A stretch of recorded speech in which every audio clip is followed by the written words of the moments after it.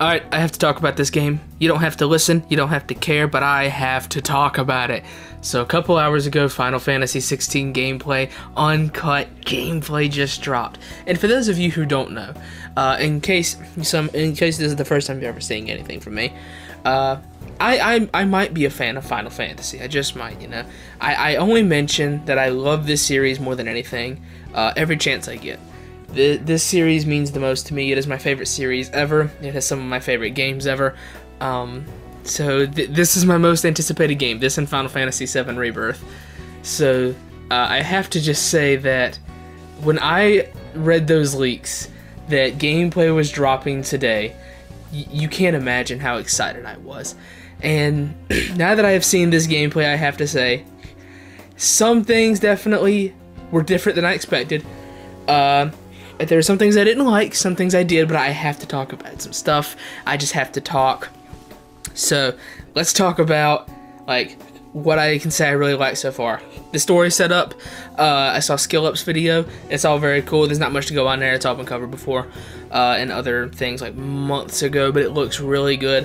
Visuals, to anyone saying this game looks like a PS3 game, I would encourage you to click the link I have in the description, which has the full demo. It's in Japanese though, but it has the full demo start to finish, and it is very visually impressive. The lighting on some of the walls and stuff, very, very good. The game looks great, and I also want to say I don't think this is ever going to be on Xbox, man, because they said this game is on PS5 because the combat relies on the memory speed of the PS5, something that something that the Xbox just straight up does not have.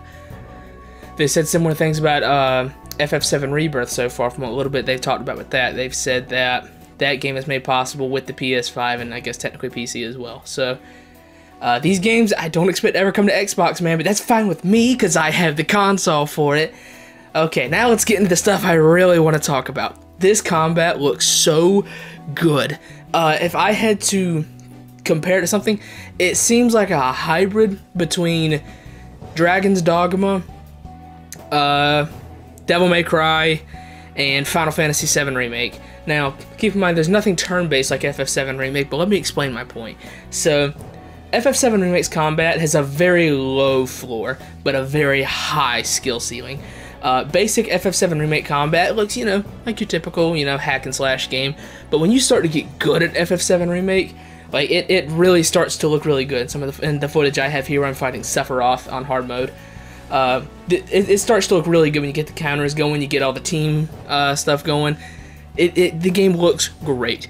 It has a very low floor, but the skill ceiling for 7 Remake is very high, and I get the same feeling with Final Fantasy 16. It looks so good. The combat looks great, although there are some things I don't like in mini-bosses and bosses.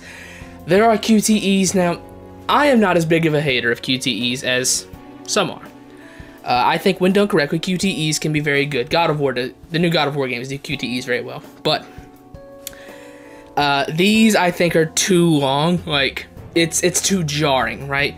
You have to do QTEs in a way that aren't jarring, or isn't jarring, however that grammar would work. But this game's QTEs are jarring. They're noticeable, right? When I would see the QTEs, I'd be like, ugh. I definitely did wince at it, right? I would prefer if they were just shorter or if they were just not jarring. I hope they'll listen to feedback on that, because I'm assuming that's what this is for. Like, you know how Team Ninja will like put out trial versions of their game way ahead and then adjust as time goes on due to the feedback on that? I'm assuming that's kind of what this is. The QTEs were very jarring, right? I was like, come on, integrate that a little bit better, because like the screen freezes and there's a certain lighting, and then the button prompt comes up with a wheel saying how long you have to do it. Just integrate it more seamlessly, I guess. It's not a huge nitpick, I guess. Like, it wouldn't detract from anything, but it was definitely like, okay, come on, just let it be a bit more seamless. But the combat looks great. This game has air combat. Oh my god, the fact that I have to scream that this game has actual air combat, because so many games these days just take away your jump button. God of War took away your jump button. 7 Remake took away the jump button, but it still had air combat, because it was just, you know, you press square on an aerial enemy and you just zip up to them. I'm assuming 7 Rebirth will bring back the jump button for if it's open world for that sort of thing. But yeah, so many games just take that from you. At 16, doesn't. 16 gives you the jump button, and the fact that I'm screaming about a jump button is insane. Like, the game just looks so much fun. The stagger system from this is very, I would say it's very 7 Remake-y, but it's not. 7 Remake is like you build it up over time, whereas the stagger system in this is like you have to build it up quickly. This reminds me a lot of Lightning Returns. That stagger system, if you were familiar, you had to hit an enemy's weakness X amount of times to pop that stagger gauge, and when you did, you could do a lot of bonus damage, and that's kind of what this is. Something else I will touch on, I like the health bars and everything like that. I think the amount of information presented on screen is good. I hate the damage numbers. I hope to God there's a setting to remove that. I hate these damage numbers. Like, they're so big, they're taking up the entire screen. I can't even see what's happening, right? I hate these damage numbers. I want them gone. I want a setting to remove them.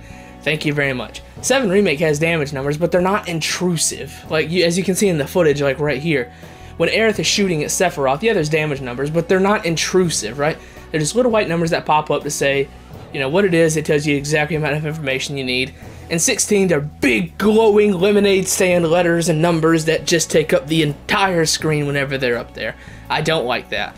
I really hope they change that, or they give us an option to remove that, because I hate the look of that. It looks terrible, right? And it makes the game look bad. That's just a little nitpick on me, though. Again, I think this game looks great. I want to specify, but I do not like the QTEs. I hope they're integrated more seamlessly, because QTEs, when integrated well, are good. And I hate the damage numbers. I want them gone. So I know a lot of people are mad that this game is only one playable character, that being Clive Rosfeld. This doesn't bother me that bad, you know, because I would rather have one really well fleshed out character than like 4 or 5 kind of characters. Otherwise, like, as much as I love Final Fantasy 15, you get an FF15 situation where, like, yeah, every character feels good, but like none of them feel like they had a ton of time put into them. Now, 7 Remake is the difference, because 7 Remake, while it is an action game, it's still very classic Final Fantasy. Everybody has their roles, and you can make a more refined combat system around them because they all have their roles. You know, Barret and Aerith, they stay at the distance, so there's not really a lot to do there. You just have to make them shoot. Cloud, he gets up close and personal with counters and everything, and Tifa builds stagger, so it's just... Yeah, there's a lot of characters in 7 Remake, but it's easier to make them all look good because they all have their specific roles that you designed them around. Whereas, with Clive, I mean, like, they're just making him a jack of all trades, and it looks really good. I really like the icon switching. It's like weapon switching in Devil May Cry. Looks great. I will say, from what I've seen, like, it seems like you can kind of do what you do with, like, the God of War games, the new God of War games, like, further into it when you get, like, high cooldown builds, where you can just kind of spam runic attacks when they come off cooldown. It seems like you can kind of do that in 16, maybe not, maybe they'll adjust it. But I will say that basic attacks don't seem like that integral, but they still seem good. Like, it still definitely looks really good. Again, I've not played it myself, so I can't say, but I'm just going off of what I've seen in the footage. It looks really good, though. I really, really like the way the combat flows. Again, it seems like it has a very low floor. Anybody can pick this up. There's accessories to even help people who aren't good at action games, but it has a very high skill ceiling, kind of like Dragon's Dogma with Devil May Cry. Now, I know they said that, if I am interpreting what they said correctly, Yoshi P has essentially said there is no easy mode for 16. There is one difficulty at the beginning, and there are accessories to make it easier for those that aren't good at action games. For example, there's one that makes you just kind of auto-dodge things, or like increases the window to dodge things for people who just aren't good. And I'm assuming this is because, you know, a lot of Final Fantasy fans, they haven't played anything past FF like 10 because they just don't like anything action-related. Which is fine, but it really bothers me when people pretend that every action game is just a mindless hack and slash. Like, bro, like, people who wrote off 7 Remake as a hack and slash, like, listen, I want you to go in 7 Remake and only press square.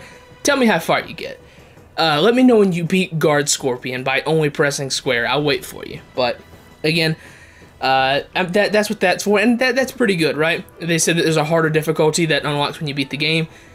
They said it's very hard, so I'm assuming there'll be a hard difficulty from the jump. From what I've seen and heard, 16 is very easy, or is relatively easy, so I will probably just choose hard mode from the jump, I'm not gonna lie. Maybe I'm a masochist, who knows, but I want challenge. I want this game to punish me, right? I was about to say something I shouldn't have. Let me not get into that, but the game just looks so good, man. I'm so excited for it. The icon battles, I need to talk about these. Now, there's a couple kinds of these. There is human versus human, human versus partially transformed human, and then human versus icon, icon versus icon. So the human versus like partially transformed human, like when Beneditka turns into like partially transforms into Garuda. Really cool fight. Just your typical like really cool fantasy fight. I really like that. And then there is Clive versus Garuda. This is really dope looking. It's not one of those, you know, the one of those I'm talking about. It doesn't turn into one of those. To be clear, the one of those I guess would be like when you're on a platform and the giant monster puts its hand down so you can hit it. Like it's not one of those. It's still very much a fight, right? And then there is icon versus icon. Now the first thing that came to my mind when I saw this is, if anyone has played the Naruto Storm games, it very much looks like the big boss fights in that. Like when you get to play as like Ninetales or something and fight the Tail Beast in Storm 3. Or like when you get to play as Giant Choji and fight the Ghetto statue. Very much looks like that. And I think it looks great. I know they said that every one of these is going to be different. They said they will all be like differently designed. Some of them will be like a on-rail shooter. Some of them will be like a wrestling match. That's what the Ifrit Garuda one is. Some of these will turn the entire fight into a battlefield. I'm assuming that's going to be like Clive versus Odin, or like, you know, Clive versus Bahamut or something like that. But even still, I'm very interested to see how those are. Now, I want to touch on something else, because Yoshi P has made a big point to talk about this, and that is this game open world? Thankfully, no, it is not. Now, see, I love Final Fantasy 15. I love the game to death. However, the open world is not one of that game's strong suits. And as Yoshi P had said, they chose to go with large zones because it's very easy. It's much easier to depict conflict on a global scale and a wide variety of nations when you do this. Basically, if you're familiar with like Lightning Returns, again, this game is taking a lot of Lightning Returns, which is funny because 7 Remake did the same thing. If you're kind of familiar with Lightning Returns, I imagine it will be a very similar setup where you have the town of Luxaria and Yusnan, and then you have your big zones like the Dead Dunes Desert, you have the Wildlands. I'm assuming it'll kind of be like that. I know they said there's like 6 huge zones that are each like 1 or 2 square kilometers, so pretty cool stuff there. I'm very happy this is not going open world, especially if 7 Rebirth is going to go open world. So I think this is a very good choice on their part to not make this go full open world, because so many games do that these days, and it's exhausting. It's why I just didn't beat Elden Ring.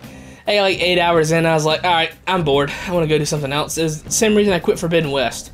I got like 10 hours into Horizon Forbidden West. I said, alright, I'm going to go do something else now. And I did. I went and played Bloodborne a few times. So, I much prefer when it's not open world. But they've assured that this game is going to have a lot to offer. And I would say so, because they said that the length of this game, in terms of cutscenes, it's about 10 hours. In terms of like the entire story, combat and all, the necessary exploration required to get done with that, they said it's going to be 35 hours, and they said if you do all the side stuff, it doubles. So there's literally like 35 hours of side activity. Bro, I'm taking the week off of work when this comes out. You will not see me. You will not know I exist. You will hear from me in daily Bloodborne Remaster updates. That is it. I will be gone, okay? I will be gone. There will be no hearing from me at the time. Like, at that time, it looks so good. I am so excited for this game. I cannot wait. This did not disappoint me. There were things that I was kind of put off by, like, for example, from the Awakening trailer, it looks very much like a Devil May Cry. From the other games, and from the other trailers, it looks like kind of like a Devil May Cry Dragon's Dogma hybrid. And then from the first clip of this, I thought I was looking at a Souls-like at first, man. Like when I first looked at the new gameplay demo that I'll post in the description or comments, I thought I was looking at a Souls-like. It looks really good. But yeah, I cannot wait. I am so excited. I'm just itching to get my hands on it. I'm itching. I can't wait to get my hands on 16. Demo comes out 2 weeks before release. Save carries over to the main game.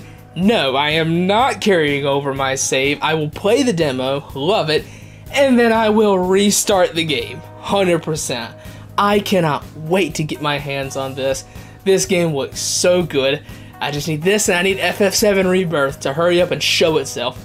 E3 is 7 Rebirth time. I can tell. I can feel it. I am so excited. But yeah, thank you for watching. I hope you enjoyed this rambling. Let me know if you are as excited for this game as I am. If you're even a quarter of as excited for this game as I am.